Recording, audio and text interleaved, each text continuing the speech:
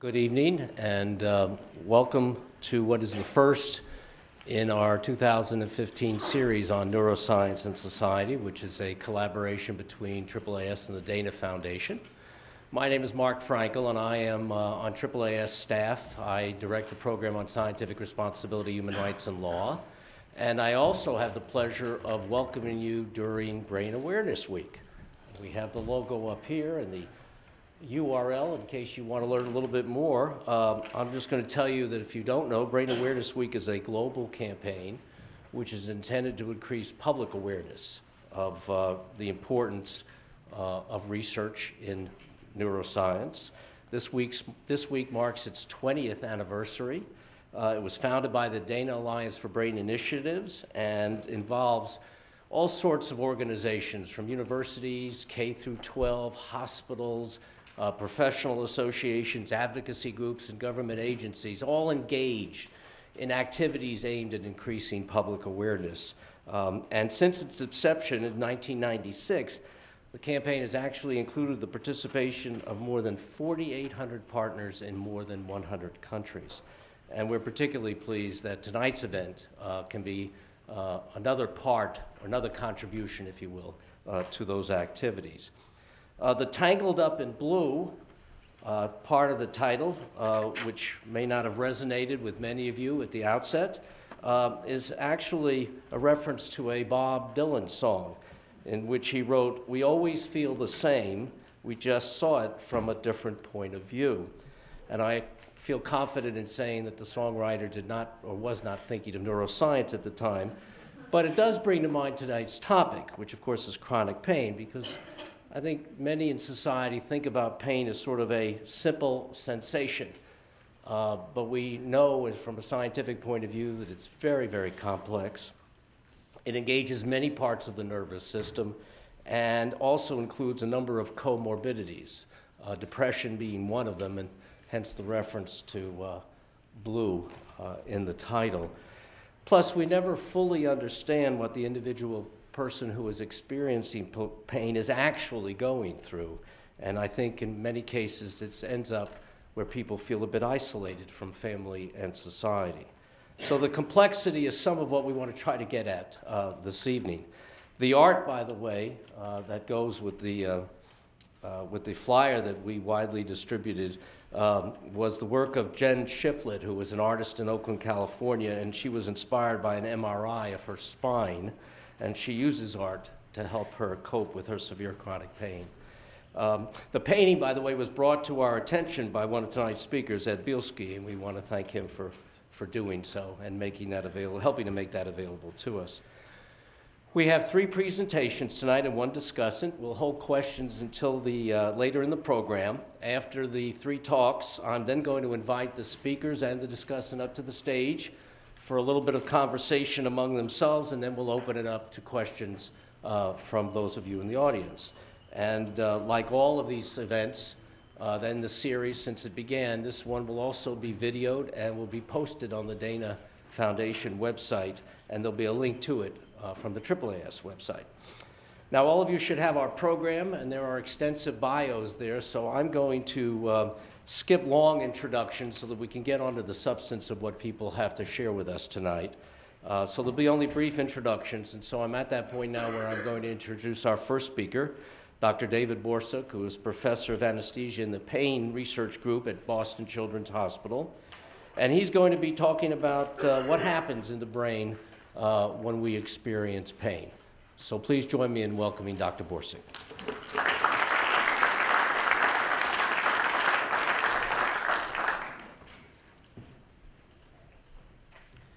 So how nice it is to be here. Last time I was here, I think I completely embarrassed myself in public, and so I hope I don't repeat it. But Mark mentioned something about this disconnect between patient and doctor, and I've been on both sides of the fence, having seen over 14,000 patients and having had chronic pain for a while myself. And there's a language missing. There's something clearly not happening in the clinic, and there is this disconnect not only at that level, but between where neuroscience is today and what's happening or not happening in the clinic. And so what I hope to do today is if I can work this out.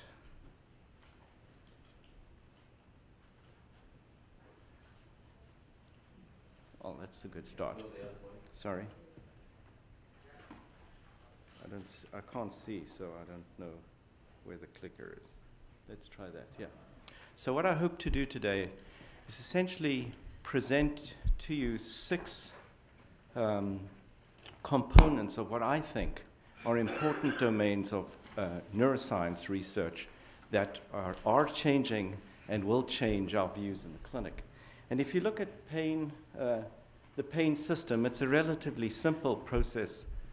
If you look at it in terms of neural systems, from peripheral nerve getting more complicated in the spinal cord, and then it goes into the brain where 3 major processes take place: sensation, emotional responsivity to that, and the brain's own innate response to inhibiting pain.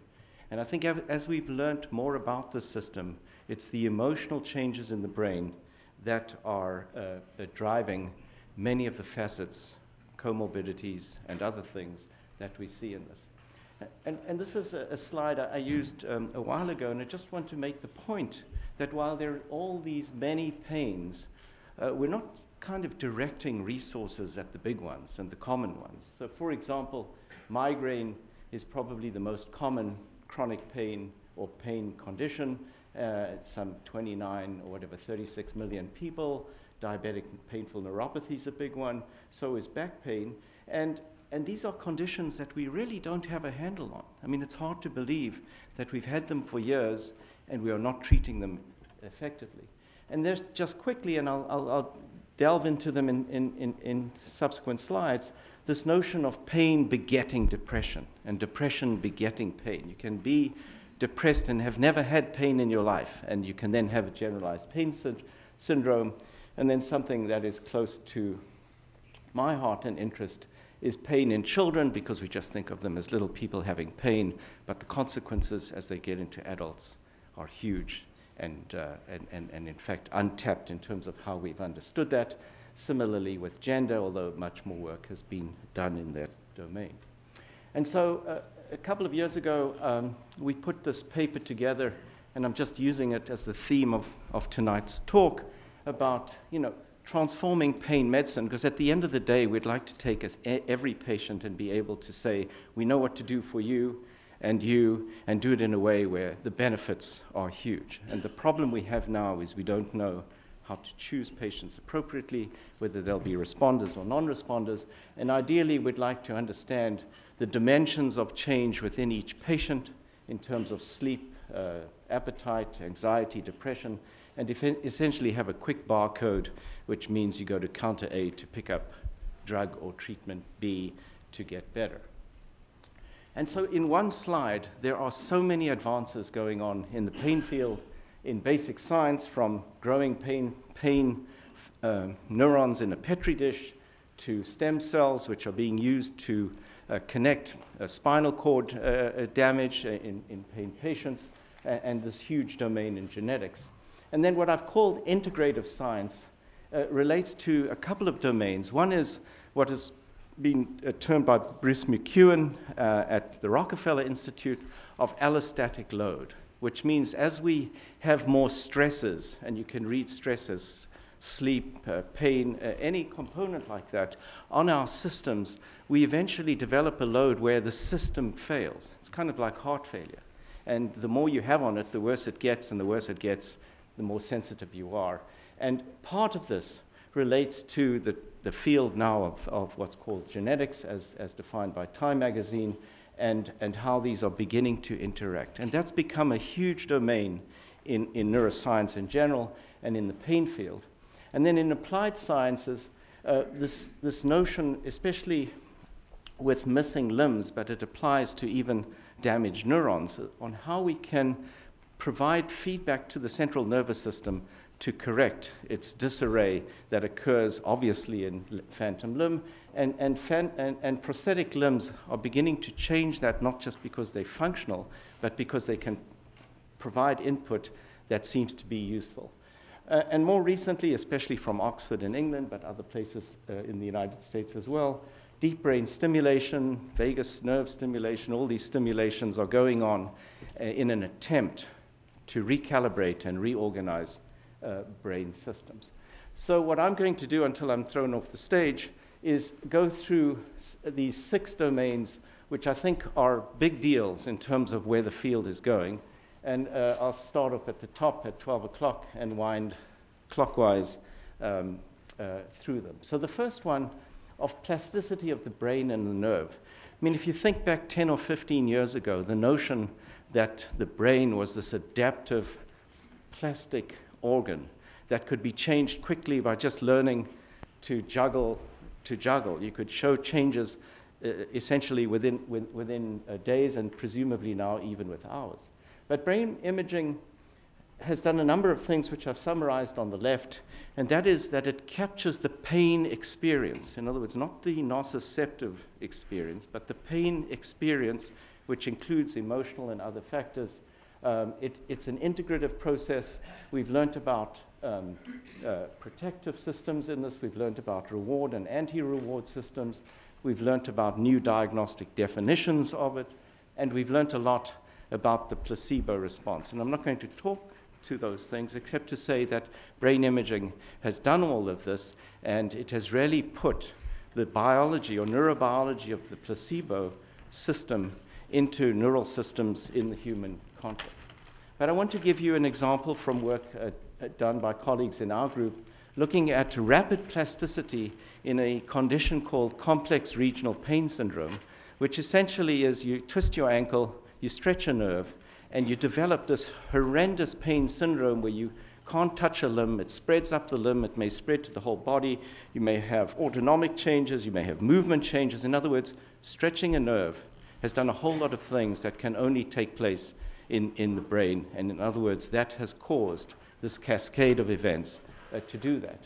And at Boston Children's Hospital, they have a program, I think it's first in the country, where they put these kids who are non-responders to outpatient therapy through a 3-week program where they stay on the same medications, but they push through a heavy-duty gulag-type exercises, physical therapy, as well as cognitive behavioral therapy and so forth. And essentially in 3 weeks, these kids are not only better, but their brains have changed. So I don't have the, here we go. So this is before on the left column in each one, and after their treatment. And what we are seeing here and listed here, well, at the top you see the swollen limb, and then it's better in 3 weeks. But you have these abnormal changes in the brain, in particular networks. I use the sensory motor one because it's more synergistic with our understanding of what it may mean. And essentially you have normality of these circuits. It doesn't mean that they aren't still up for being sensitized if they then twist their ankle again, but they've changed in a way where we now have an objective readout for these patients and now can begin to look at responders and non-responders. And those are functional changes. So these are brain images which we map on activity that occurs in the brain with pain and then after their treatment. In the next slide, we also see huge changes in brain volume. And don't read this as neuronal loss. I think the way to read it is akin to trees in summer full of leaves and therefore a bigger volume, and trees in winter that have lost their leaves with loss of volume. And here we see loss of volume in an area known as the accumbens, which is an important brain region involved in rewarding and other emotional processes. And then with treatment, we see changes in a region known as the putamen, which actually is involved in all analgesic and pain processing for reasons that are not totally clear, and usually a positive or increased change in function, but also increase in volume reflects a beneficial effect. So the way we're trying to look at this, and it probably happens for many diseases in adults with successful treatment, but in kids, they're more responsive, they're more plastic, is that you have a normal, healthy brain, you have an injury, these networks disintegrate, and then with treatment over time, they recalibrate towards normal, perhaps not completely normal, but certainly in terms of sensory and functional activity, they are much better. And, and there are the beginnings of new applications of imaging into the clinic. Neurosurgery was the first to do this for surgical planning before surgery.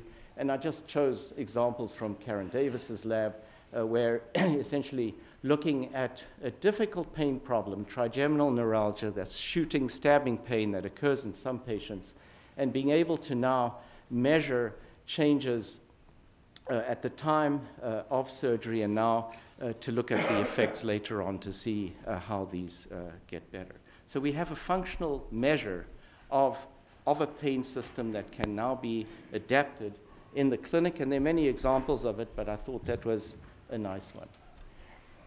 The second blip on the radar for me is this notion of two domains. I've chosen two examples. You can read the numbers here. 54 million surgeries a year in the United States. 10 to 40% of these end up with chronic pain. Migraine, 30 million in the country. It's number 7 on the world's health list of all diseases. And in case I don't have time to tell you, certainly in recent data sets, it is a condition which is in the top 3 of causes for suicide. Now, who would have thought that? But the point being is that pain in itself is a big driver for that, and some of these conditions are even bigger. So if you look at surgery, this is the incidence of chronic pain. You can take it whatever, 5 to 85%, but it's around 15 to 40 on average, with severe pain around 5%. So 5% of 50 million surgeries a year is a big number. And yet we're actually not doing as much as we should be doing in a process which is at it's a la carte. We know when people are going to have surgeries. We know what's going to happen, and it's been one of the big domains that there still is a need to deal with it. And the genetics of surgery, I mean, these are domains that I think are happening out there that are going to contribute to better outcomes. The first is an example. There are others from Clifford Wolf's lab, who's also at Children's now, in terms of genetics, looking at these processes which regulate sensitivity and persistence. And when you have a pain protective haplotype, you actually have less pain in the weeks after surgery. 24 weeks, you see this difference compared with those that have more of these alleles in their genetic makeup. And there's actually been a large number of studies that have come out that way and will be able to be adapted to the clinic. The second is a domain that may sound like a funny word. It always has to me, except for psychologists love it. But this term catastrophizing is the best predictor of whether you'll have a good or bad outcome from surgery and various other things. So it somehow captures your brain state of worrying and various other interoceptive processes that then are manifest as a bad outcome for these patients. But it's the best predictor right now of poor outcome in surgery. And then a domain that we're interested in, and that is during surgery, no one knows where the pain messages get to your brain. And if they do get to the brain, are they beginning to unfurl a whole lot of embers that continue to burn that become part of the pain process? And we've now successfully been able to show that you can actually measure nociceptive signals that reach the brain under anesthesia, even though patients are lying still, and obviously hoping to be able to put this into a process where the surgeon or anesthesiologist can see blip, blip, blip, red light, slow down, do something, but hopefully learn how to block it completely. With respect to migraine, it's funny that, I said that migraine's a big deal. We don't really have great treatments for chronification of migraine, where it processes from 1 to 14 headache days a month to more than that. But this field, I think, is taking off in a good way, and I've just tried to summarize various things, including genes that have been defined in it, this domain of neurophysiology, and I'm going to tell you about one that actually is clinically important, that There are new drugs that are in phase 2 and 3 trials that look very interesting and useful for the field. And we're still trying to understand a lot of these issues of gender, children, you know, transformation of migraine as kids go through puberty, and then ours and others, some of whom are in the audience, interest in migraine imaging and so forth. So here are some examples, you know, genes and migraine, a group from Utah and I think South Carolinas and California put out a paper in Translational Neuroscience on mutations of this enzyme and its association with sleep. And for those of us in the clinic with any migraine, you know, the two things you can do to get them better on track is exercise and sleep. If you get those two things going, you're going to do well with most of them, and certainly in kids. And then gender, this is a graph of showing female preponderance in terms of prevalence through puberty compared with males. And there are brain changes in adults, certainly, and in kids, showing changes, in this case, in the insula and other areas that are clearly different in women and men, suggesting that the disease itself may have a different profile or sensitivity. But I wanted to mention the issue of this allodynia. So what happens in migraineurs is that there's a process of peripheral sensitization where you have a migraine attack and anything like light and what have you, and you have some sensitivity because of this pain input into the trigeminal system. But then you may have focal allodynia where just touching the face, right, even outside of the area of the innervation of the trigeminal vascular system, produces pain, and we think that's because of sensitization of neurons in the brainstem. And then your whole body can become sensitized to light, you know, touch, brush, and so forth. And when that happens, this central sensitization involves more rostral areas in the brain. And so what is important about this is that there's a correlation between allodynia and the worsening of the disease. So patients have more depression, they have a higher likelihood of chronifying with the disease. And then lastly, just this theme of why does light make my pain worse during migraine? So that question was actually answered by a colleague, Rami Burstein, through a finding showing that there were pathways from the retina into the thalamus that then converged with pain fibers coming in from the trigeminal vascular system, so that light and sound and smell do these things in migraineurs where they make the pain of the migraine state worse. And as it turns out, even in chronic migraine, these processes may not be as acute but are still present. This issue, which I briefly mentioned at the beginning, is becoming really a major, not new, but certainly a new focus in many labs, particularly groups in England, where this figure comes from, where they actually produced a nerve injury in a pup and showed that the adolescent rats actually had pain as they developed. And we've known this in humans. Kids who are abused, kids who have circumcision, actually are more sensitive. Even immunizations, as it turns out, make them more sensitive to pain in later years. And so this whole issue of pain in terms of these prevalence rates that are quite high in kids, you know, even for most of these conditions, produce these long-term consequences where not only may there be altered development, but particularly these issues of future psychological problems. And these long-lasting physiological consequences have been shown in a number of studies now, and it's the thought, obviously, is that it changes circuits. And the two main circuits that people are focusing on are fear circuits, which involves an area of the brain known as the amygdala, and this reward circuitry, which involves the nucleus accumbens. And we were lucky enough to be, I think, the first or amongst the first to show that the nucleus accumbens actually is involved in rewarding / aversive stimuli.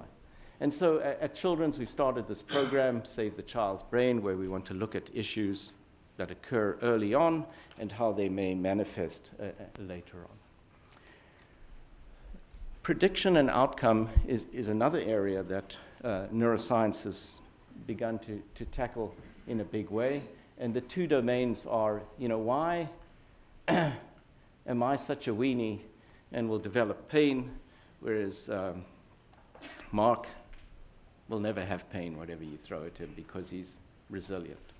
And that's because he has all these things lined up, right? And I don't. And it is a big issue. Why do some people succumb to the same thing, surgical incision, herniorrhaphy, whatever, and others don't in terms of the development of chronic pain? And it encompasses a whole lot of things, including epigenetics. And I just gave you, I just list here 2 papers that are recent in terms of beginning to look at how simple things can change this profile. So in terms of prediction, I'm just going to jump to one that relates to imaging, where Vanya Karian's group looked at functional connectivity in patients who presented with acute back pain and looked at those who went on to chronic back pain and could predict with high level those patients who would go on.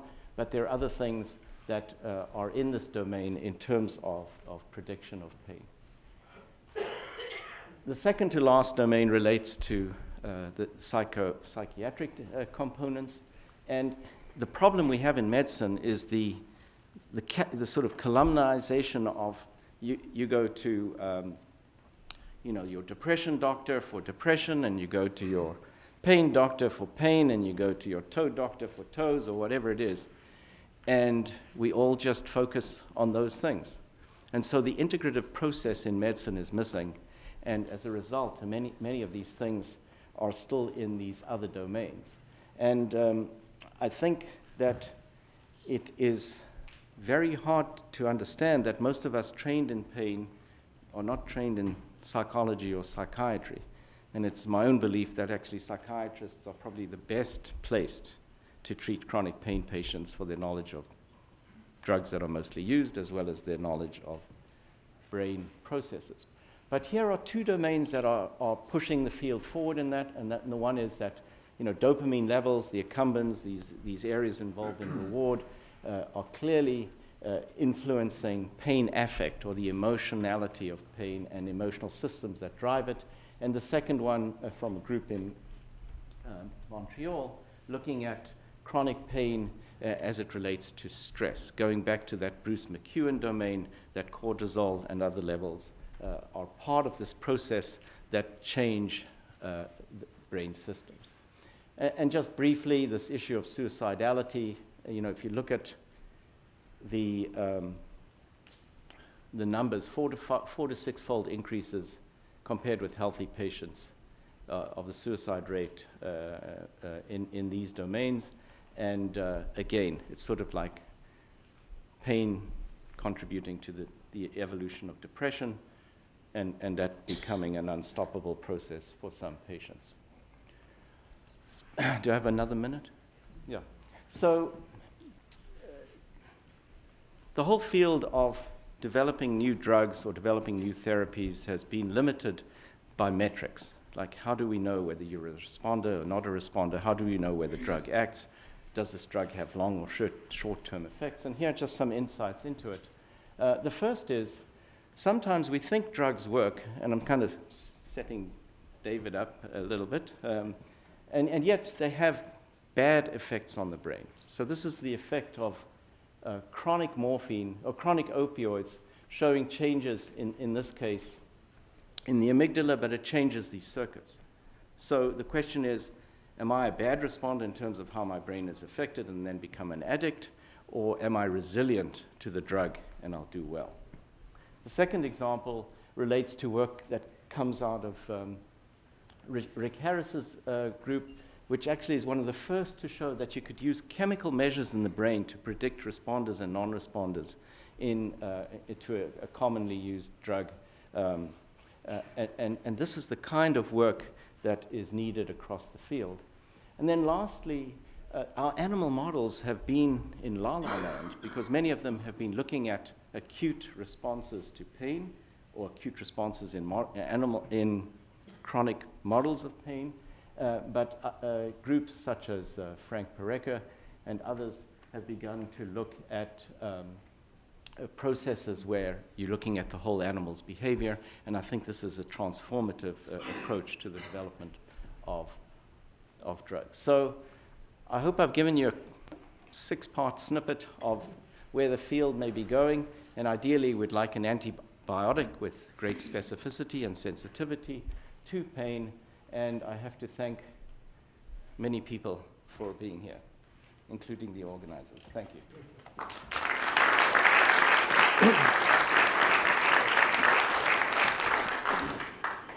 Thank you, Dr. Borsig. I think we're off to a good start to provide us with some context for our next speakers. The next one of whom is Dr. Edward Bilski, who is professor of pharmacology in the College of Osteopathic Medicine and vice president for research and scholarship at the University of New England.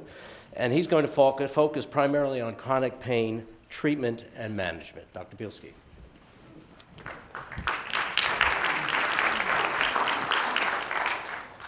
So good afternoon, evening, and it's a real great pleasure to be here as part of this group. I want to start with some thank yous. And first and foremost is our sponsors. I'm lucky to be associated with both the AAAS and the Dana Foundation, and also the Society for Neuroscience. And the coordination of these resources have really, I think, brought the BRAIN Initiative forward to the point where it is today.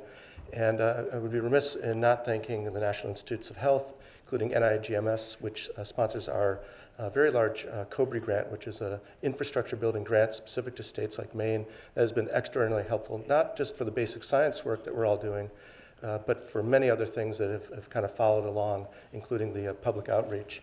And then obviously the University of New England as well, which has been a big supporter of this.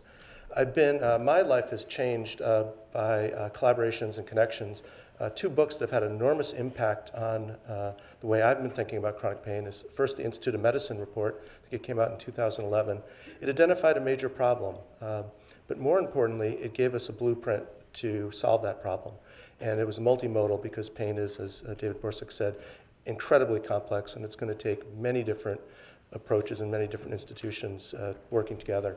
The other one is a close colleague of mine, Dan Carr, who unfortunately cannot be here today because he's at the AAPM pain medicine meeting. But he turned me on to narrative medicine. I always thought narration, when we talk about a grant, we talk about numbers, we talk about how serious the problem is, then lead into our hypothesis. But it's really about listening, and listening in a lot of different formats, written language, and listening to people who actually suffer from these chronic diseases. And it's not just the pain, it's the suffering component too. I think that gives us great insight into studying this at a more holistic level as well, and I'll touch on that. Some disclosures: I'm an entrepreneur. Started 2 small biotech companies that have indications in the pain and addiction space. It's been encouraged by my university. I'll talk a little bit more about that in the presentation. And I also work closely with biotech and pharma industry. I think that has also given me a lot of insights that I otherwise wouldn't have as an academic scientist. And it shows me the challenges of drug development for the pain space. It's not that we're going to give up, but it also tells us that we have to be cautious and we have to persevere and we have to think maybe a little bit differently. Another disclosure, I am very proud to be part of what has become a very large institute at our university. And it's not just the basic scientists, some of whom are here in attendance today. We involve all the different healthcare practitioners that see people and treat people that are in chronic pain. There's philosophers and musicians and artists and others that are in our community and through collaboration. And that's, again, very important. I think it's a very robust center because of our diversity of thinking. So I'm going to get a little personal. I'm going to take you back to 1969. And I was just a wee little lad. And I remember very vividly, this is one of my first memories. My parents had a thing of cough medicine. It was yellow and it tasted really good. So at some point they must have given it to me for a cough. And I associated that yellow color with something sweet tasting. And I ended up drinking a bottle of it. This was before safety caps. So practically this is right about the time that they started to implement safety caps. So that's kind of an engineering thing. There was a problem. People were taking baby aspirin. Kids were taking baby aspirin. It was good tasting, and people were taking cough medicine that shouldn't. And the other thing was that Narcan was not available at the time. It was just starting to be introduced into emergency rooms. So my parents brought me to the emergency room, and I ended up having to sleep it off because there was no antidote at the time. So I think it shows you that we can solve problems practically through engineering and also through good rational drug design, medicinal chemistry, pharmacology, and drug development. We're better off because of these two kind of breakthroughs. I'm going to take you guys back in time. How many of you remember your first bee sting? I remember it very vividly. I was probably about 4 or 5. I can tell you the exact setting. I was at a friend's house. I was between the oleanders and this horrible, hideous green vinyl siding of the house. And this bumblebee landed right here on my forearm. And I thought it was really cool up until the moment it stung me. And I've probably been stung about 4 or 5 additional times through my life. And I bet you I can pinpoint at least 4 of them down to very specifics of the setting. And it just shows you how powerful our nervous system is. Even to an acute, painful stimulus, it imprinted something in our brain that stays with us for a lifetime. And it's not something that I can ever forget. So if someone says, just deal with your pain, forget about it, you can't. It is part of you for the rest of your life. People understand bee stings because they've experienced them. People can empathize with someone who has broken a bone in their body. They can understand it. They can see an x-ray. They can see a cast. What about a surgery? I think this one's interesting. I just realized there's no anesthesiologist in this picture, so I don't know if I want to be this patient. But the point is, we understand when people have surgeries, there's expected to be postoperative pain, and as David elegantly stated, there may be persistent pain because of nerve damage and other factors that contribute to long-lasting pain after the surgery. But do we understand and do we empathize as much with the person who's got chronic daily headaches or migraine? Are we a little bit afraid of it? Do we think that this person might be complaining or just wants to go home early or just can't deal with stress? And then take it a step further. How about the fibromyalgia patient or the low back patient where there's no ready diagnosis? Maybe the conventional MRIs are not showing something. The x-rays don't show anything. There's no blood test you can order. So that's where this gray area gets. And Dan Carr has turned me on to this concept that as a pack, we feel empathy for someone when they're acutely sick. But if they start bringing down the herd, they feel it and we isolate them. And that contributes to the depression, the anxiety, and that downward spiral that changes the brain. So this is not me. I'm going to lead into how, as an undergraduate, I got involved with neuroscience. I was a physics major, and I was not a very good one. And I was lucky to take a course in alcohol and drug abuse with one of the most fabulous mentors, Larry Reed, at Rensselaer Polytechnic Institute. And he had just a way of taking these bad physics majors and turning them into very good pharmacologists. And he had spent many years in the 60s into the 70s studying reward systems. And he made this connection with ingestive behaviors and the endogenous opioid systems. And he started to think about this from the standpoint of alcoholism and binge drinking. And he laid down a framework with some very careful work to suggest that small endogenous opioid surges might increase bouts of ingestion. And if you block that with antagonists, you might curb it or reduce the craving and reduce the binge-type drinking. And luckily, a couple of clinicians at Yale and at UPenn were tracking his basic science research, and they did some clinical trials with naltrexone that led to its approval. But what was amazing about Larry Reed was he was not just a good pharmacologist, psychologist. He also understood the importance that this was not a magic bullet. This was not a standalone treatment. This was a treatment to be combined with behavioral, cognitive, and other types of psychotherapy that would help people be resilient to the next craving for alcohol. And so I got to see very early in my academic career basic science. I was at the tail end of his alcohol studies and at the start of these clinical trials, but the practicality of this whole approach. And sometimes we lose sight of kind of using that older classical approach, hypothesis-driven approach to solving problems. I've also had the fortune of being associated with Frank Parecka at Arizona, and he put me in touch with Wolfgang Sade, who was a professor at UCSF. He thought differently about these opioid receptors. He couldn't reconcile why some of the classical signs and symptoms of opioid dependence and opioid withdrawal could not be explained by classic pharmacology. And he reached out to our group, and we started to collaborate. And this led to a long series of basic science discoveries that looked at how opioid receptors were regulated with chronic opioid exposure. And this whole concept of constitutive activity, the receptors could start signaling in the absence of ligand or agonist like morphine. And so we got to a point where I had to step out of my comfort zone, and with Wolfgang's help and with the University of New England's help, we realized we were at a point where we needed to start drug development. We felt secure in the findings that we had, and we thought they had therapeutic applications, and we needed to move this forward to testing in humans to see if it actually worked. So one of the things was we formed a company, and we started to go towards a clinical trial, and we conducted 2 small clinical trials looking at methadone maintenance patients and looking at healthy normals getting acute morphine and looking to see how this antagonist interacted with the morphine. And so we published those. We also had to go get patents, which no one had trained me. It's a whole different style of writing, but it's a necessary aspect of the drug development process. And so this is one of our more recently issued patents. This relates to something that's very personal in Maine, too, and this is one of the reasons we formed the company in Maine. We were aware of data in the public health sector that there was a high incidence of opioid use and opioid misuse in the state of Maine. We're in the top quartile here in terms of prescribed opioids being given to the citizens of Maine. And we also have the distinction of being #1 in the nation for the use of long-acting opioids. And I make the point, this is not necessarily a good thing or a bad thing. It's a thing you need to think about. And so it could be, I don't know if it comes as a surprise, but Maine is the #1 oldest state in the country in terms of mean age and the number of percentage of the population over 65. So maybe there's some correlation between aging and higher incidence of chronic pain. I think it has more to do with this, though. This is the winter from hell for both Boston and many parts of Maine, and all that shoveling probably adds up with the epigenetics and the environment. So that could play a role, too. And there's probably many other factors that might contribute to that, but we need to look at that closer.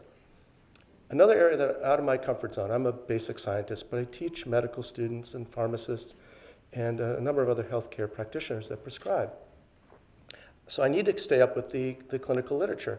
And I was kind of fascinated by some of these trends. This is a little bit older data, and it's basically saying that if you look state to state to state, there's a high degree or a lot of noise out there. There's a lot of differences in prescribing of opioids. And why is that? If we think that the pain burden is evenly spread throughout the United States, why is there so much variability? And it's interesting. They looked at populations in Europe, country to country to country, and also Australia, and they didn't see that variation. But in the United States, state to state to state, there was high variability.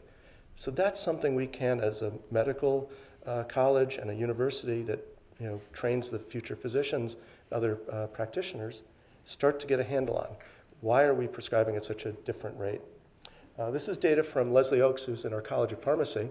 And Leslie looked at a population in Maine that were going under total knee replacement. And what was fascinating about her data set, which tracks, I think, from 2006 to 2010, there was a general significant increase in the amount of opioids that were prescribed at the time of surgery. So a general trend to increase. It was highly variable, so there were some prescriptions that were for less than 5 pills and others that were over 200 pills. So again, showing the kind of that national trend, there's variability even within the state of Maine for the same type of procedure. What was most fascinating was this population was groups that were opioid naive prior to the surgery. So they went into the surgery with pain, but it was being managed without opioids. They were put on opioids, and a significant percentage of them were still on opioids 4 months later. So what happened? The surgery was supposed to take care of the pain. They're supposed to heal and get back to normal and not have to take opioids. So either the surgery did more harm than good, maybe it was that the opioids actually produced what we call hyperalgesia, or there might be a substance abuse problem. We need to tease that out, and we have to better educate prescribers and surgeons on post-operative pain management, not just giving blanket prescriptions and not monitoring. So I'm going to shift gears just a little bit into some other work that I find fascinating, and that's on cognitive effects. We already had a little bit on that. I'm just going to kind of touch on that. This review paper says that there's convergence between the animal literature. We can put animals into chronic pain states, and we study humans in chronic pain states. And we're seeing rewiring of the brain. We're seeing changes in neurochemistry that we can monitor non-invasively now. So they come down to saying that there's probably a lot of different things going on. David mentioned the neuroplasticity as being one of the big ones. We're very interested as pharmacologists in understanding the cell signaling and some of the epigenetics, some of the changes in protein expression. And there's also this thought that there's only so much bandwidth in our central nervous system.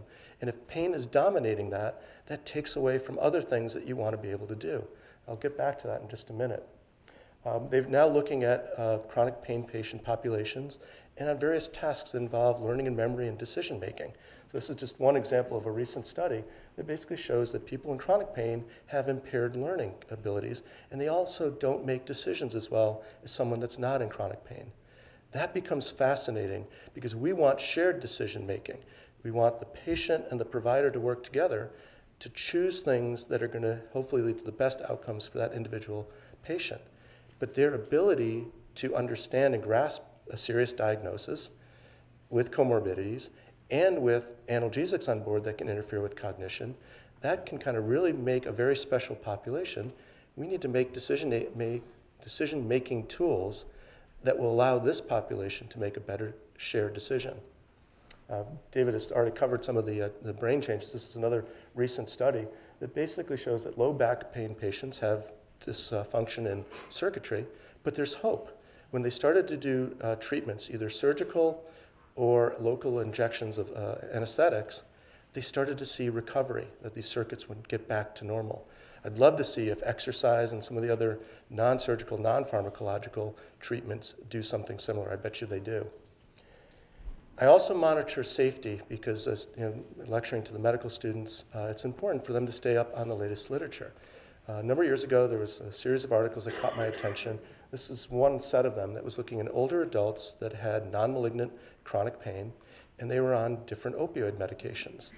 And what was interesting about the data was that you've heard about the COX-2 inhibitors, Celebrex and Vioxx. Vioxx was taken off the market. And it was because of this elevation in cardiovascular risk profile that kind of made the FDA very aware of an incidence of increased heart attacks and strokes. And where did the opioids fall? Is it below this, in between, or above? And what they found retrospectively, so there's caveats to this, but retrospectively they found an enhanced elevation in cardiovascular effects, fractures, osteopenia, all-cause mortality and morbidity, and increased hospitalizations. So this is an area of concern. Now, again, there's limitations of retrospective data. Who is going to pay for the prospective studies that adequately power the trial and take it out long enough to answer the question, are there subsets of people who are going to benefit from opioids? And are there patient populations that are not going to benefit and you might actually be doing more harm? We need to have that information. Australia is sponsoring what's called the POINT study, which is the first really robust prospective study. It's going to last over a year in length for the randomized patients that are going into this. So we're awaiting those results. So if I have not taken myself out of my comfort zone enough, I'm going to go one step further. So not a fish out of water, a lobster out of water. And Ian Meng is in attendance here. He is the PI in this big NIH COBRA grant. And when we announced it, we got a lot of calls from the public. They wanted to enroll in our clinical drug trials because they were desperate. They were in horrible chronic pain. I could have called them back and just said, I'm sorry, we don't have a clinical trial. It's all basic science. But I had a realization. I had spent 20 years of my life studying pain, and I never had a meaningful conversation with a chronic pain patient. And I said, that's got to change if I'm going to continue to do this. And so one of the first mothers of this young lady emailed me, and she said, if there's anything we can do to help others like Paula, we want to do it. And so we built a relationship. We brought her out to the University of New England. She spoke in front of 1,000 of our students in an interprofessional setting. Dave Thomas was in attendance. She unfortunately does not have a good outcome. At 13, she twisted that ankle. No one believed her. No one listened to her. Her first primary care physician, you're 13 years old, suck it up. That's not very good bedside manner. It was a physical therapist that suggested reflex sympathetic dystrophy. They went to another primary care physician, an old-timer that just didn't keep up with the medical literature. I don't believe in those newfangled diagnoses. That's unfortunate. It took 18 months for her to finally get a definitive diagnosis By then, they had lost the window to intervene. She's now in her mid-20s, completely devastated, horrible quality of life, basically homebound 90% of the time. You can see, finally, people started to believe her when her legs swelled, sores developed, she started bleeding all the time. And just imagine that quality of life. The allodynia, we talk about it in animal models, riding an elevator, the small pressure change, excruciating pain in her leg. Sue Gold's in attendance. She's from Saco, Maine. And she talks about her rheumatoid arthritis that came on in the 1990s, undiagnosed for about a year and a half. She luckily got relief finally with good pharmacological agents, methotrexate. She talks about very vividly, she's a writer, about the fog that enveloped her. It took her fabric of her life, and she couldn't think day to day, week to week, month to month. Everything was centered on the pain. Nothing else made sense. She also had an interaction where she was getting out of a car one day, and this gentleman who was homeless came up to her. She was wincing, obviously, kind of getting out of the car slowly. And he said, basically, he looked her straight in the eye, by the way, first person, not her family members, not her physicians, not her friends, a homeless man looking her straight in the eye and said, "It looks like your knee hurts. I hope you get better." She had this moment of clarity. This is someone worse off than I am. I've got to do something for other people who have chronic pain. She formed a chronic pain support group. It's in its 21st, 22nd year. And she's working very closely with the University of New England to better educate all of our healthcare practitioners about what it's like to be in pain. Take it a step further. My mom has chronic pain. Had it since 1980 or thereabouts. I was very small, 9 years old. She kept it from me. So either I was too insensitive to pick up how it was impacting her life, I was too scared to ask her about it, or she didn't want to bother her son with the burden that she was facing. At points when the medical professionals did not listen to her, she became very depressed, very isolated, very anxious about it all. Luckily, she had a surgeon in Boston that believed what she was saying, went in for a second set of surgeries with the hip replacement that had degenerated very severely. She's better now, thankfully. Here's another success story. This is Amelia, 11 years old, twists an ankle, pain gets out of control. The parents had the wherewithal to ask a lot of people. I got in touch with them about that time, and they got a referral down to Boston Children's Hospital, the pediatric pain group. Unbelievable. I've gotten to visit there. This group is changing people's lives for the better. It was occupational therapy, physical therapy, and behavioral cognitive therapy that has made this young woman pain-free a year later and back to no restrictions on her activity. My dad, back pain, last 5 years of his life. He's now 89 years old. He wants to live in his own house. A back brace, of all things. He tried injections, ablations, every opioid you can name. It was the back brace that was tried almost last. It worked, it helped, and a rarely used opioid called levorphanol.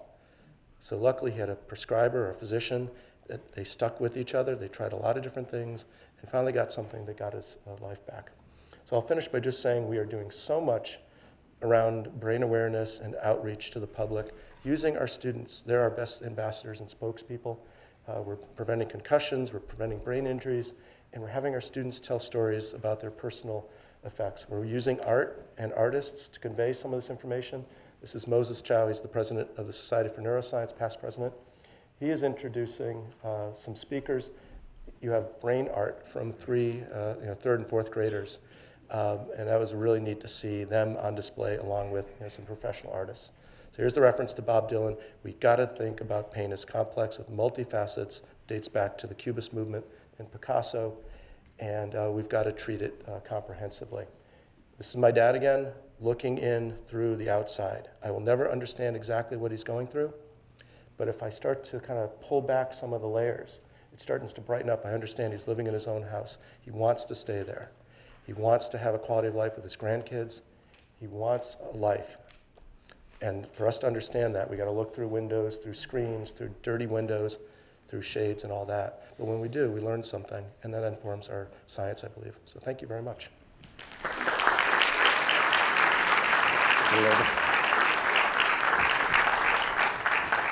Thank you, Dr. Bielski. Our next speaker is Dr. David Thomas, Division Director in the Division of Clinical Neuroscience and Behavior Research at NIH's National Institute on Drug Abuse. And he's going to be telling us a bit about what the government is doing to promote research on chronic pain.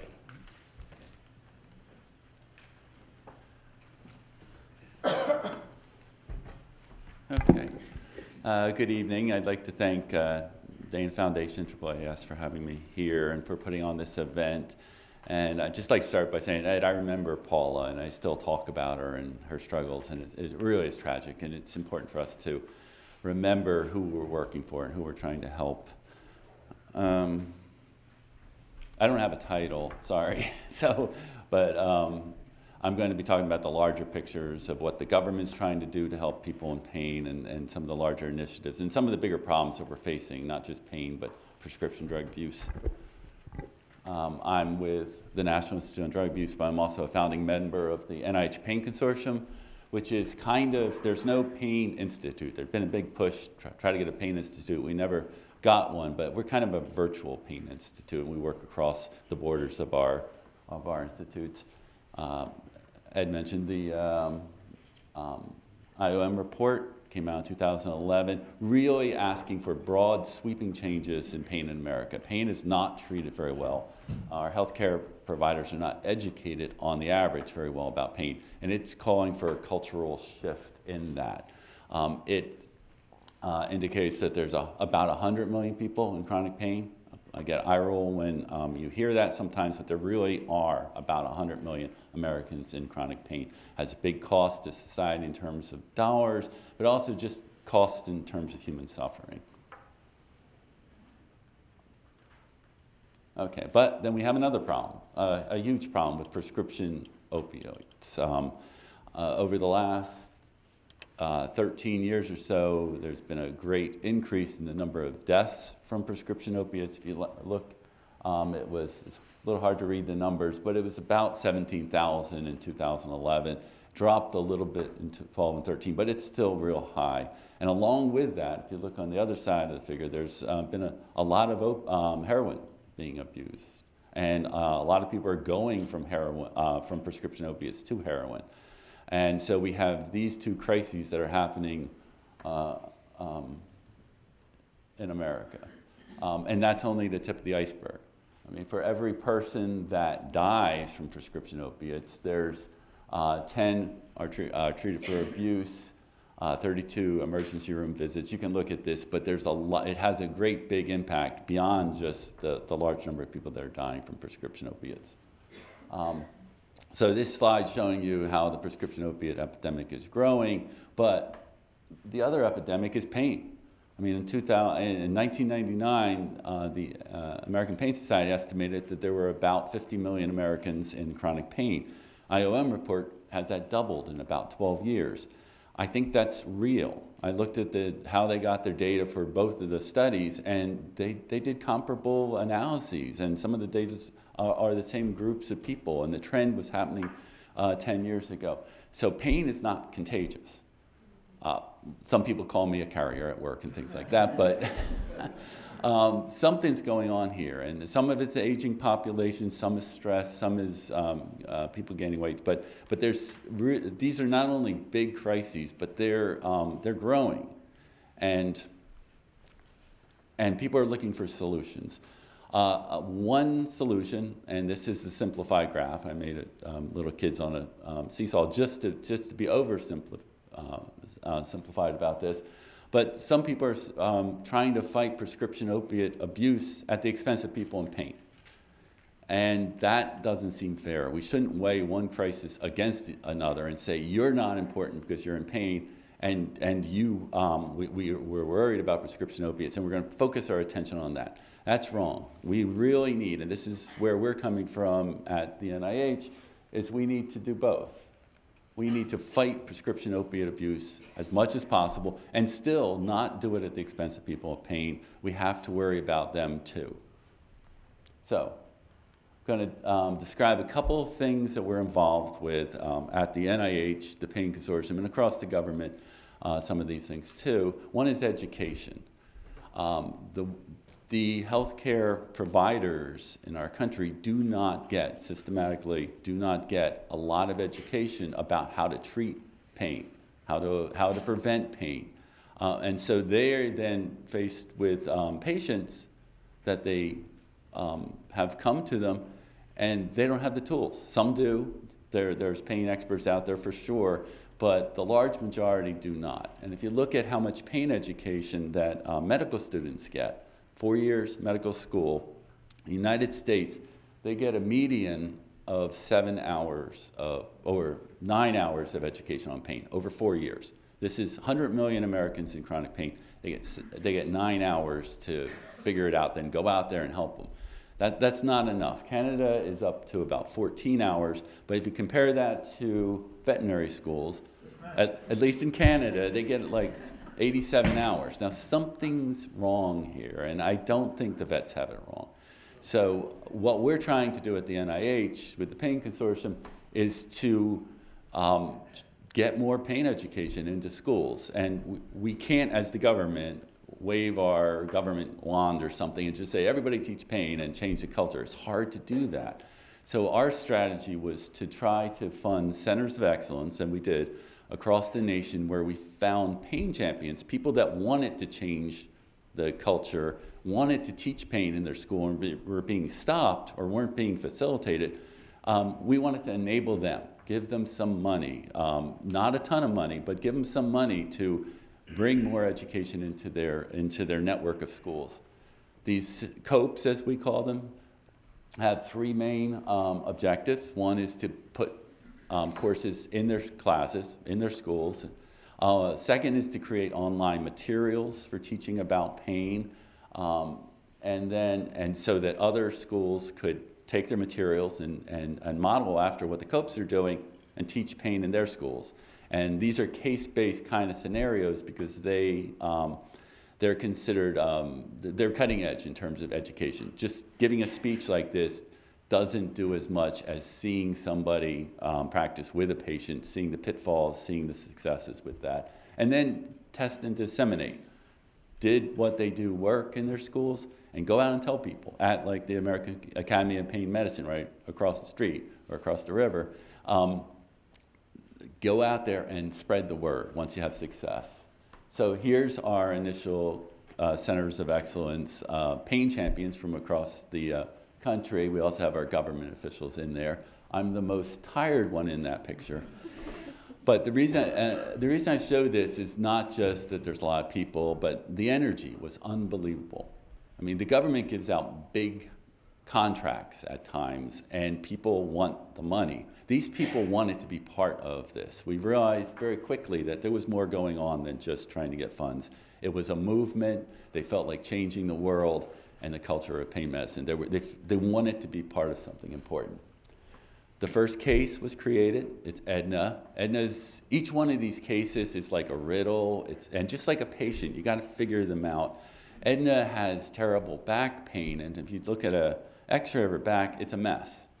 But her pain's really not coming from her back. Most people her age, if you look at their back, it's a mess, and if she complains of back pain, you say, oh, the back's messed up. She has hip pain being referred to her back, and then with a special differential diagnosis test, they were able to identify it's the hip and to do behavioral therapies and the right drugs to help her with that.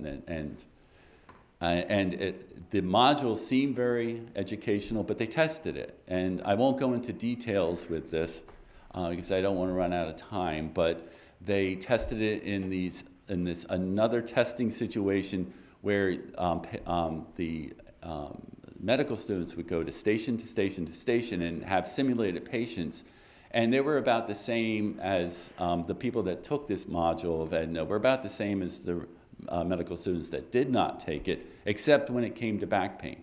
They were much better. They passed a lot more. They were 20% more efficient in their answers. So this was published, and that's part of the dissemination. Hey, we got Edna. She's online. Give her to you.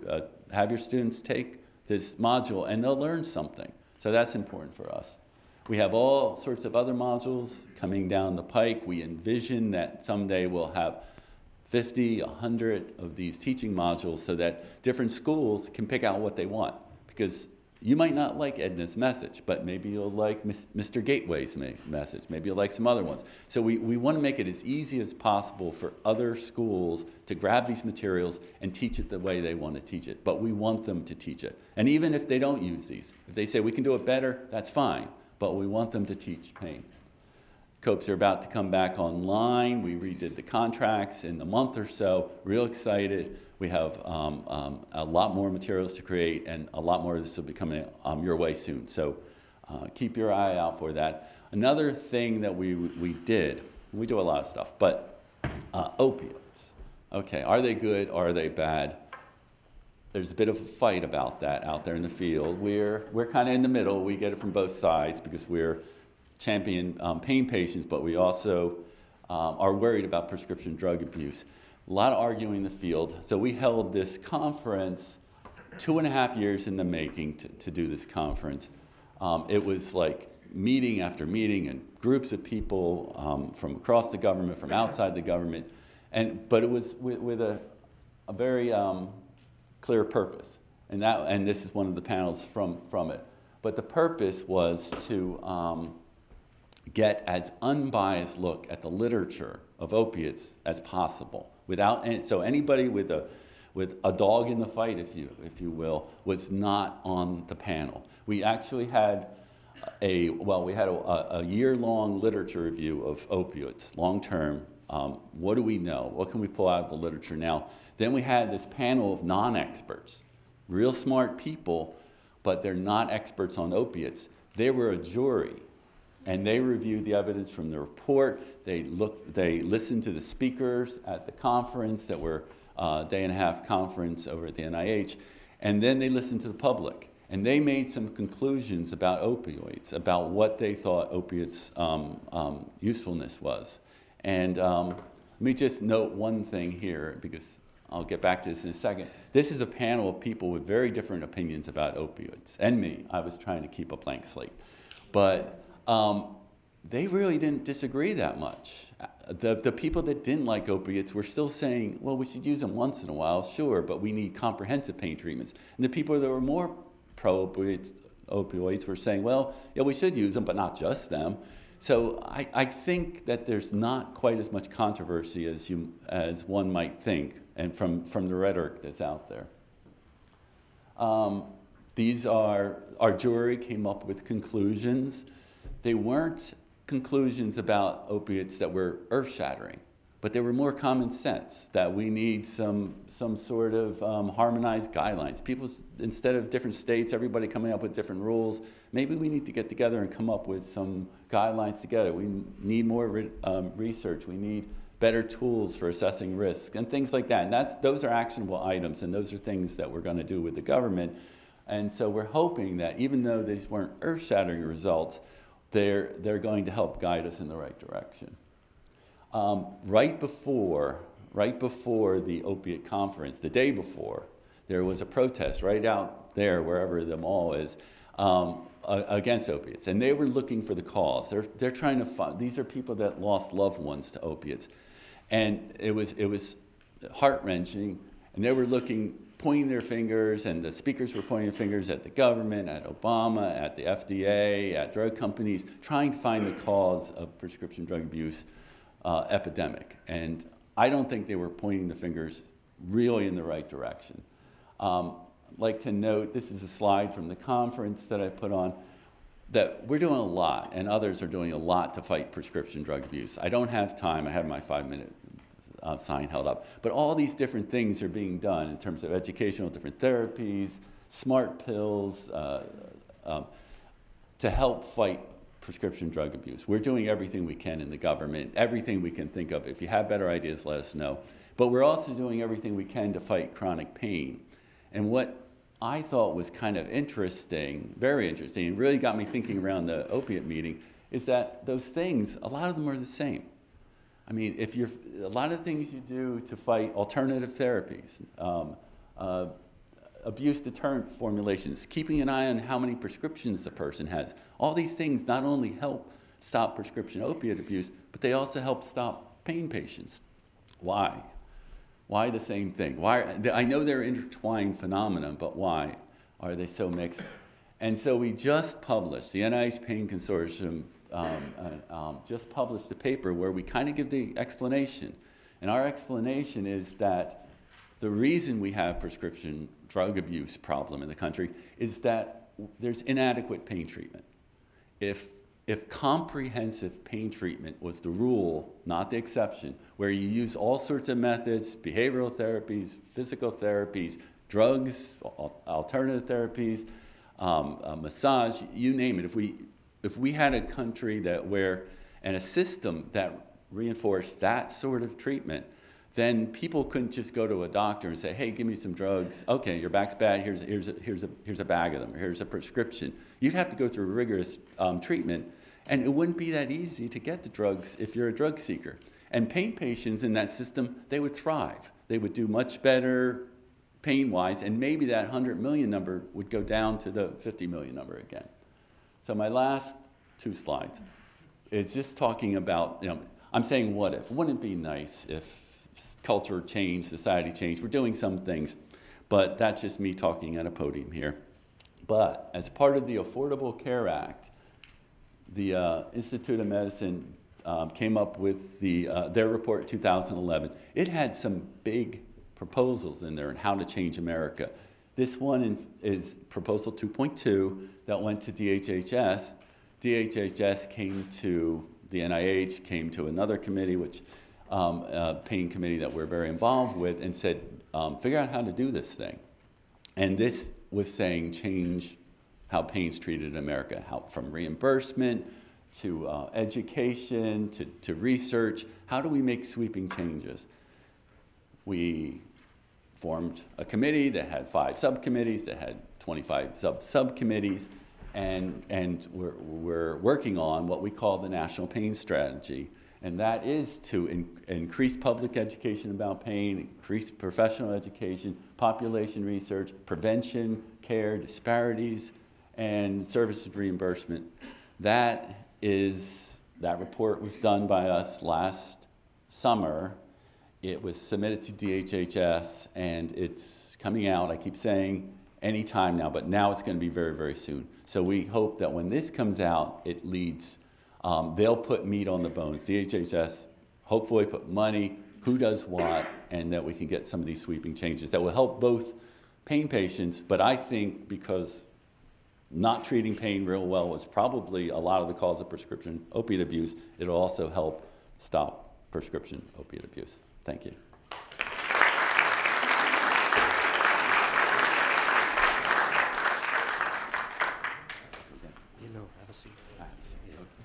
Okay, I'm going to ask our speakers to join us up on stage, and hopefully our discussant is able to join us.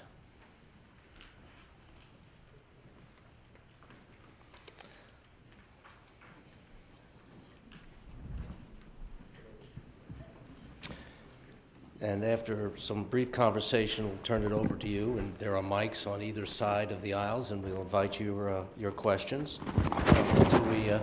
I hadn't mentioned this earlier, but there is a reception right afterwards, right outside the auditorium. We hope you'll join us and the speakers for that purpose.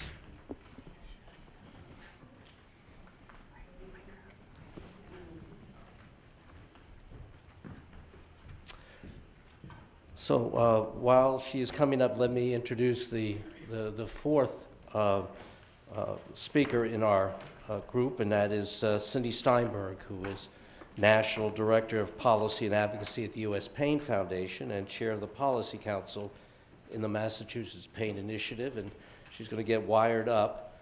And if you look at her bio, you will see that she is a very active activist in the pain community, and herself is a pain sufferer. But Ms. Steinberg, I'm going to ask, since you've had a chance to listen to all of them and they've had their say, I thought I would begin by asking you the first question, and that is from the perspective of science and policy, what is it that the patient community would most like to see happen in the next few years? That is, where should science and policy be going with regard to chronic pain?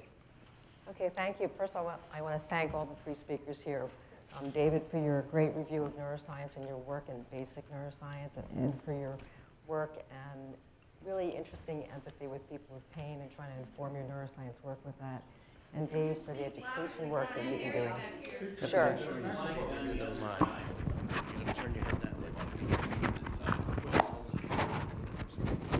Okay, let's try this. Okay, can you hear me now? Is that better? I'll hold it. Okay, so first I just wanted to thank all the speakers for their work. So David for his review of neuroscience work now, which was really encouraging and exciting for people living with pain. And for Ed for the work that he's been doing in pharmacology, informed by empathy for people with pain, which is a really great approach. And also for Dave for the work he's doing in educating healthcare providers, which has been a real problem, as we know. And also your balance in the issue of opioids. And I really appreciate that. So to answer the question that Mark posed, which was, where should the science and policy be going? And my answer would be really exactly where these three speakers have taken us today. And what I mean by that is we really need to accelerate research into the neuroscience and the neurobiological basis of the disease of chronic pain. And I think we need to create much greater awareness of the neuroscience of pain with events like this, and some geared more to the public than even this event is. And I think that would accomplish a couple things. One is, I think it would help the public and policymakers view chronic pain as the widespread and pervasive and devastating disease that it is. You know, quite apart from the original etiology of the pain, you know, what I see when I run support groups for people with pain is regardless of whether somebody's coming in with migraine or trigeminal neuralgia or fibromyalgia or back pain, all these different conditions, CRPS, their experience of the pain and what it does to their lives is very similar, is shockingly similar in many cases. And so what that really makes me think and really know is that there's a neurological basis to this disease, regardless of what the original cause is. I think people in the general public don't realize that. And we talk to each other, and I think we all do really recognize that, but I don't think there's a real perception of that. And I think also accelerating research is going to help reduce stigma, because the more we learn through research, I think the less stigma will persist, some of which is often, you know, accusing people of pain of malingering or of exaggerating their symptoms. It's pretty awful to live an existence where 24/7 you're in pain, and many people in pain literally live like that. It's like being trapped in a prison, but it's kind of worse than that. It's being trapped in a prison where you're being tortured 24/7.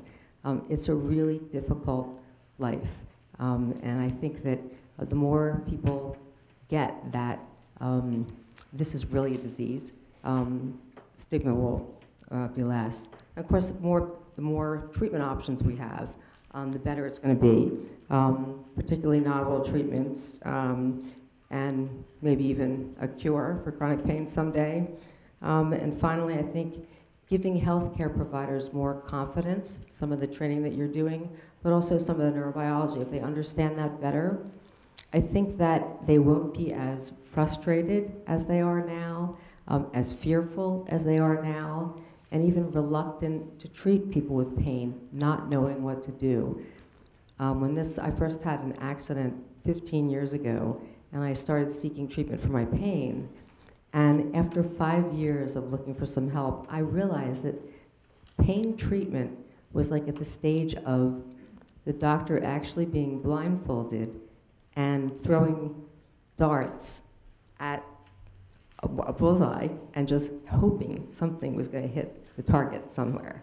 And that's kind of like what it's been like. And I'm hoping that all the neuroscience work we're doing can really improve things. Well, thank you very much. May I ask the speakers, David, we'll start with you. Any reactions to that? Anything you want to add or re-emphasize? Well, I mean, I think there's a huge conundrum here. The first is defining the pain phenotype, which we do very badly, and so we're not even sure what we're treating and whether a good outcome is meaningful in terms of that domain. And the second thing is a circular argument that's very hard in the field, and that is, you know, I love your DART thesis, because that's what it is. But the problem is, if you're a pain clinician, even a well-trained pain clinician, there's no really good treatment out there. And if you look at programs in Sweden and Holland and other Nordic countries where they have the finances or smarts, at least in the past, to create multidisciplinary programs, they seem to do better.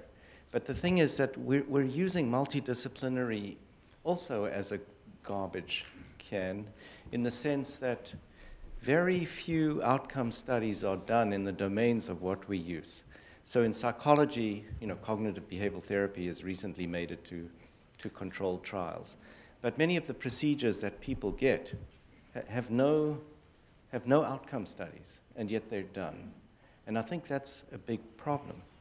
And I'll save my comments for opioids later, but I think that is a good example of knowing the biology of a drug.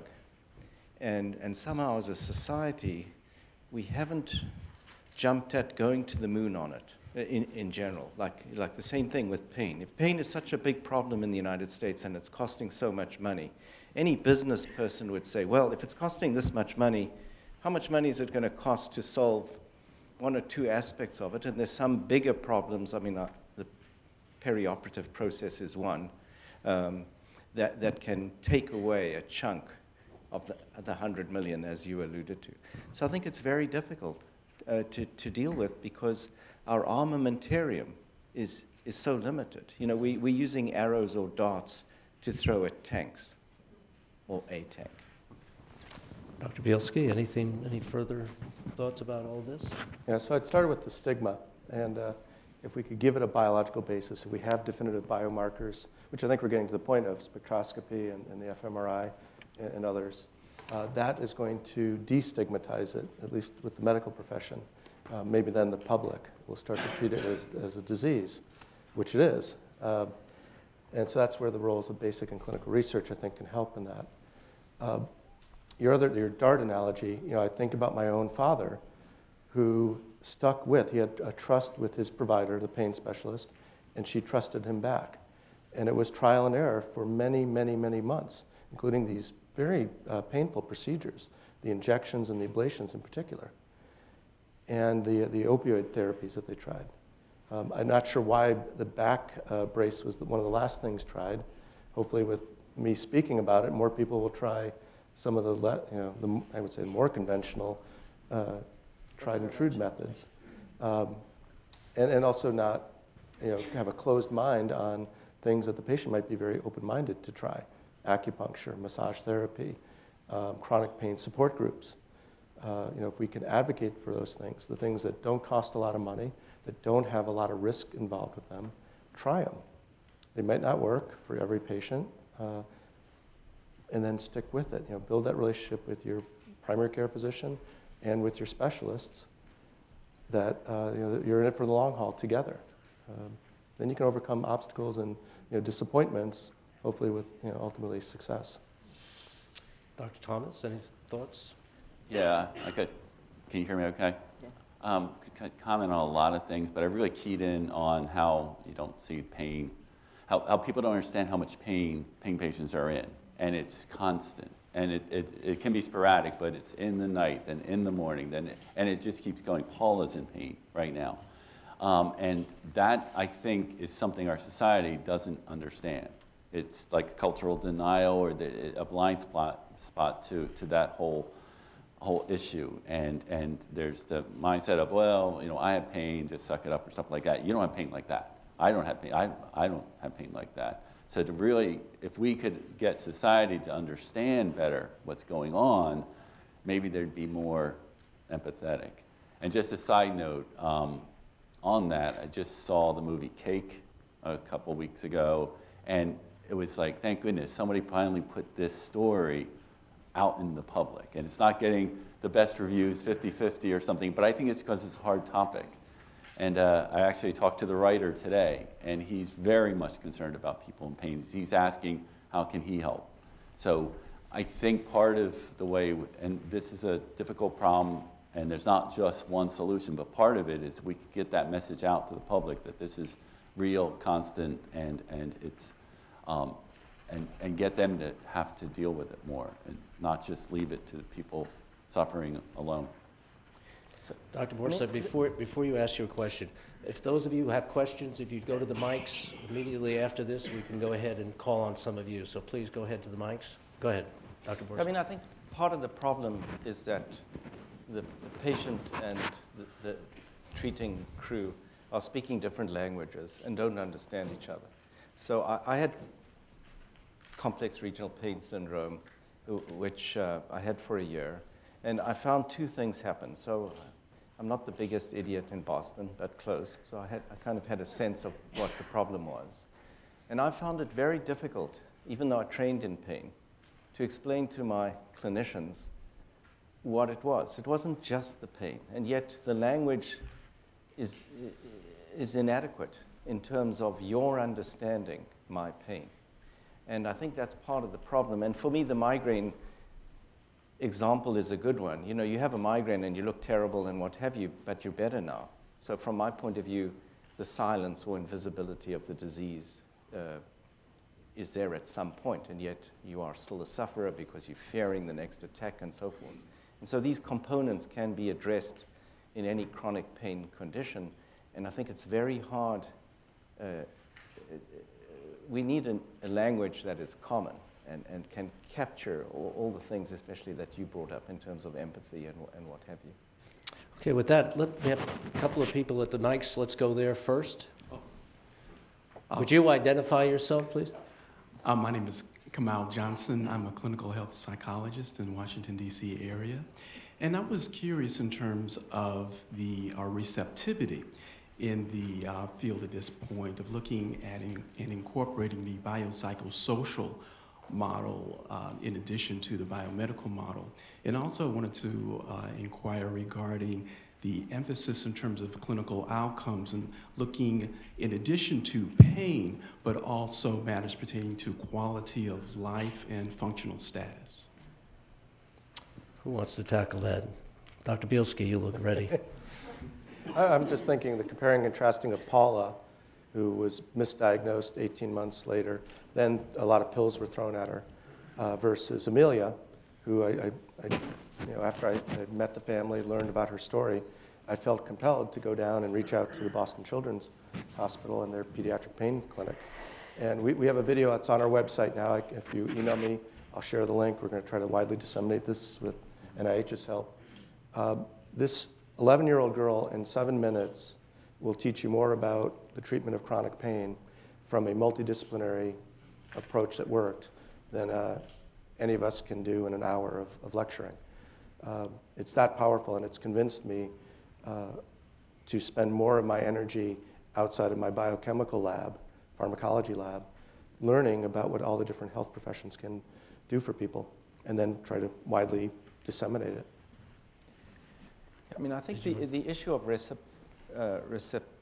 being receptive in the field is one that's driven by two things. One is how much money I can make and how much data there is. And I know that's a cynical view, but I think it's part of pain in America, is that it's a very lucrative profession for many. And so I think what's happening is when data comes out, like in a recent New England Journal paper looking at epidural steroids for spinal stenosis, I mean, they weren't bold enough to say it doesn't work. They just said it doesn't work compared with local anesthetic. But the point being is that as these outcome studies drive us to new domains where I believe it'll be true that many of the things we use may only be useful for a small or certain population, but other things will be more useful. And I think the notion is exemplified in cognitive behavioral therapy. The data is very strong now. and more groups and physicians or clinicians in the field are beginning to embrace it. The real issue goes back to what I think David mentioned in his talk, is how does the healthcare system deal with it and cope with it? And I don't know what it's like in Washington, but try getting a psychologist to treat kids or others in Boston. It's very difficult. Not because they're bad at it, but because they're not enough. Let me go over here for a question, please. Hi, my name is Joseph Rauschecker. I'm a basic scientist working at Georgetown University Medical Center, and I'm heading a research group on tinnitus or tinnitus. And we've been lucky enough to have some interesting findings related to the brain changes in tinnitus. And I didn't know until a few years ago, until I met people like Vanya Abkarian and Marcus Bloner working in the research on chronic pain, how similar the changes are that we've discovered in the tinnitus field to what Dr. Borsuk in particular summarized so beautifully in his talk about brain imaging in chronic pain. So for example, we've seen nucleus accumbens involved and prefrontal cortex involved. So I'm wondering whether there's any, I would go as far as saying tinnitus is a form of chronic pain in the auditory domain. And so I wonder whether you had any additional insights into that, and whether there's any way to join forces even and tackle our problem in the same way as you tackle yours, which is, I think, very fascinating. How much money do you have? Not much. I think from the NIH perspective, looking at overlapping conditions, not looking at pain as just putting in a little box, but looking at how different conditions, how depression, anxiety, sleeplessness, pain, drug abuse, tinnitus, how all these kind of fit together, because we tend not to get diseases in little boxes. They tend to be spread and continuum. And so research-wise, I think that's a direction the NIH is interested in going. But making the actual connections with the researchers, a lot of that is you guys. We have time for one more question. Please, go ahead. Hi, my name is Mona Miller. I'm with the Society for Neuroscience, and I wanted to follow up on the question about the armament, and specifically the basic science armament. One of the areas of emphasis currently at NIH and elsewhere is the development of new tools and technologies that can be deployed across the field to make more rapid strides. And I wonder if you survey what's coming down the pike in terms of tools and technologies in the neuroscience field, what is most exciting for the opportunities for application to the pain research community, and whether some things like optogenetics and clarity and other tools that are now with us are holding real promise for research, and kind of what the near-term research agenda looks like at the basic neurobiological level. Oh, that's Dr. a big Borsuk. one. So, Succinctly. yeah. So I think the field is now understanding neural circuits and how they can be massaged or managed. And I just briefly touched on work from Aziz and his group in Oxford, where people are beginning to use neurostimulators deep in the brain. And I think there's an example of this in depression, which I think will apply to pain soon, where in depression-resistant patients, an area of the brain known as the habenula, which is a small nucleus at the back of the thalamus, has been stimulated now in a number of patients and has brought them out of their severe depression. I think the issue is that right now we're looking for an orchestra with a conductor who may know what the music is, and for people to actually conduct it in a way that it's done in a rational and programmatic manner.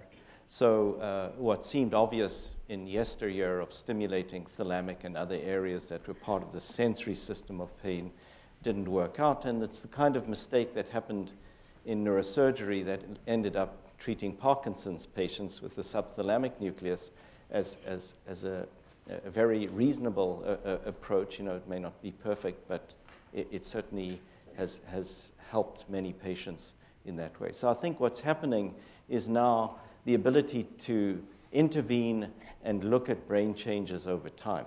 And just as there are these procedures, it's the same thing with placebo. You can think of it as a brain stimulator, but how do we maintain it? And that's been one of the biggest problems in the field, is that, yes, the placebo effect does this and that, but I'm a chronic pain patient, and how do you, as a clinician or treater of my condition, maintain the clouds in the sky, whatever? Any other of the scientists want to comment? Well, just you talked about the NIH, and I don't want to get real specific about what technology we like the best, but we like technologies. I mean, especially, yeah, it's kind of like toys in a way. But if the technology can help people in pain, help us prevent pain, help us treat pain, we like those things. So I think the future will have all these. We'll be funding all sorts of new technologies, and we're not quite sure what the science will look like in 20 years, but it's going to be very technologically advanced. And it's kind of like that expression, you look at science fiction from 20 years from now, and it's like you don't know if it's going to be true, but whatever happens in 20 years, it's going to feel like science fiction if we could look ahead to it. So the future does depend a lot on a lot of things, but technology is part of what we support, and we certainly want to capitalize on what it can give us. I had mentioned magnetic resonance spectroscopy is just one of these high-tech approaches that just offers an insight into the brain that we've previously not been able to do.